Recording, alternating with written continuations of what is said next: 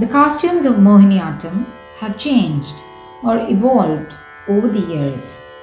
This has occurred mainly to facilitate the dance movements. The traditional Mohiniyattam costume includes a blouse, a davani-like front shawl, skirt and a vishari. Pyjamas are also used instead of skirts. A stitched dhoti resembling the panjagajam and a large vishari instead of a skirt or a pajama also has emerged now as a new trend.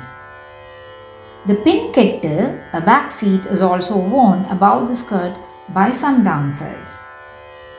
So there are slight differences in the costumes. Partially right.